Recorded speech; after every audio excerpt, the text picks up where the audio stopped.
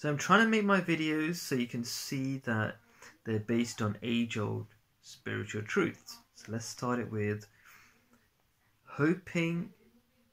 To hope for good is an act of worship. That's from Islam, but many people with different spiritual backgrounds will have the same idea that spirituality and positivity are the same thing. And you can see from that quote that hope is a better word than positivity. If you have hope, you're going to be positive, because that's the key. Like, thinking the future is going to be good. How do you do that? You might think that's really hard, but think about this. How many thoughts can you have in your head in one go? Just one. You just need to have that one thought to be positive. How do you do that?